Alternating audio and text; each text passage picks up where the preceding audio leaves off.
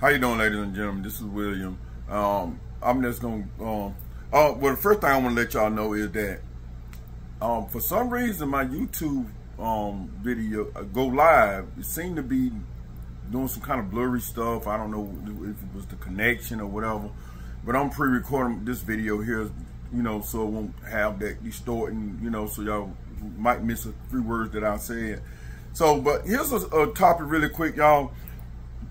Did y'all see on Newsbreak about Lumberton, about that guy was shooting that guy, was getting in that truck, he was a carjacker and was taking that truck? Nah, come on, y'all. I mean, come on, let's be for real. That's what they got insurance for. DOT, so somebody steal or damage or whatever to their vehicles, they got insurance to cover that. That man lost his life. Y'all see that truck mow that joker down with that truck? I mean, he snatched that truck and hit that joker, and that joker died.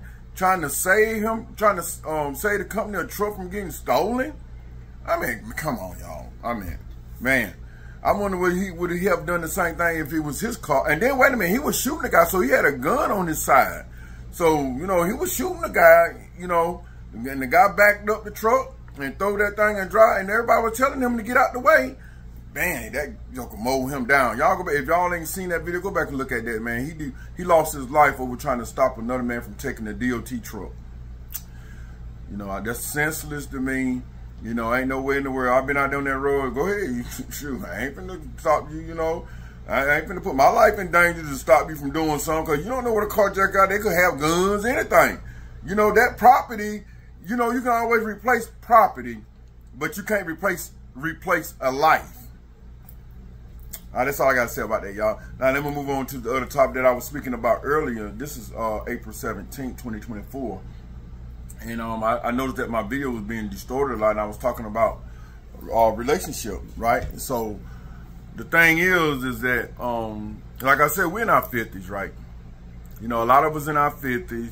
And, you're supposed to know what you want, know how to keep what you got, know how to love what you got, and know how to respect what you got. At that age, you're supposed to know all that, because you done went through all the drama in life. You went through different relationships in life. You went through different marriages in life. So it ain't been good. So at this point, you ought to know, in your 50s, you ought to know what you want, how to keep it, how to love it, how to respect it, and how to get on with your life and stop the drama. You got a lot of women in here still with that drama. That's why I said in my last video, y'all, when a woman in a relationship and get told down by the previous relationship, now she got a husband, she don't know how to treat her husband. Well, it makes it even worse for a married woman. They're like me, y'all. I've been married twice to the same woman, but actually 3 times, but I married twice to the same woman. So that actually make me married 4 times. But women ain't getting this stuff. They get out here and get broke down, ripped down, then they want to come along and get a good husband, want to treat him like he a piece of paper or garbage or something. You know what I'm saying? Treat him like, I don't get it with these women. Y'all women's up here in y'all 50s and stuff and don't know how to treat your husband. You don't need them. I'm gonna just be honest with you. You sit up here and that goes to a double blow for the ones that's in the ministry and ain't doing right. Man, come on, man. It's worse. I told some people that I talked to, I said, you know what? I said, I done been hurt by women. And you get over it. After a while, you'll get over it. You know what I'm saying? But when you get spiritually hurt by a woman, let me tell y'all something. That's a whole different other level. I'm going to go ahead and tell y'all that right now. That's a whole nother level to get hurt spiritually by a woman that you think is doing right in the Lord. Now, I'm going to go ahead and tell y'all in plenty of times, that's a hurt. Like I said, you can break up a relationship with a woman, you'll get over that. But when you get spiritually involved with a woman, that's a whole different other level, y'all. I'm going to go ahead and tell y'all plenty of times that those who out there don't understand, this kind of hurt is what you don't want. You don't want this spiritual hurt. I'm going to go ahead and tell y'all that right now. Because that spiritual hurt take you away, have you going to take you away from him, because they had me. Didn't know if I was going left, right, up, down. I'm just going to be honest with y'all how I felt. I didn't know if I was going left, right, up, down, turn around in a circle. And I'm just being honest with y'all. So any of y'all that get hit with a minister or whatever, just mind those things, because if you don't see, this is where people falls off short, especially in the ministry. I haven't seen people in the ministry. You know, because you're a minister, it don't make you obsolete from doing right by God in the flesh. Because first thing you got to do is do right by God in the flesh. Don't let that lie come through your mouth, that deceitfulness, your deceitful actions. See, that kind of stuff ought not be going on, because how you spiritually in God and fleshly and fleshly doing the devil's work.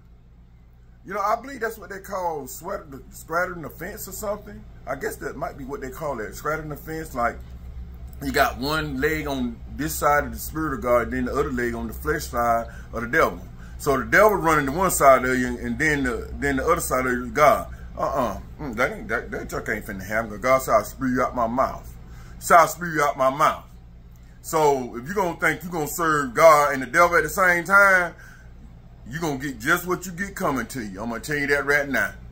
And I'm talking about, I ain't just talking about, I ain't talking to no women. You know, it just make it worse. I'm talking about men too out there doing that wicked jump. You know what I'm saying? Hurting people spiritually. Because people look up to the ministers, you know, upright, and they living right, they doing right, and their marriage is right. That's the first thing got to be. Because God said if your home ain't in order, you ain't going to do nothing in that church neither. And I don't care which one of you hearing and talking against it. If your home ain't in order, you ain't got that church in order neither. You sure enough, man, because if you ain't doing right in your home, you ain't going to go out there to that building and do right neither. And I said it. Sure enough, there to all you ministers out there doing that garbage and hurting people. You know, I heard before I got mixed up with a minister that how ministers will do and how they hurt you and stuff. And then a lot of people say them the worst one to get with. I beg to differ, because if you living your life truly by the Lord, truly by God, you're going to do right by your husband. Ain't that right? Or your wife. You're going to do right by your husband, or you're going to do right by your wife. If you claiming that you're a minister, that you're a servant of the Lord and doing the Lord's work, and your flesh got to come clean. You got to make that flesh, that's why you got to crucify that flesh, beat it down, so that flesh will be subject to the Spirit of God. Because that flesh, first of all, don't want to be subject to the Spirit of God. It want to do its own thing contrary to God. That's why we can't please God in our flesh. Get that, y'all. Oh, I done talked a little long. Let me go ahead and let that go, because, boy, I get hot with this. Boy, I bring it down. I bring the house down with this. You know what I'm saying? Learn something from this, y'all. Those got ears, hear. Those got eyes, see and perceive what you're seeing. Those got a heart, turning your heart around. You know, turn away from your wicked ways. Turn away from them devilish ways. You understand what I'm saying? And in the name of Jesus, understand the words that come from my mouth. In Jesus' name, amen. Thank y'all for joining.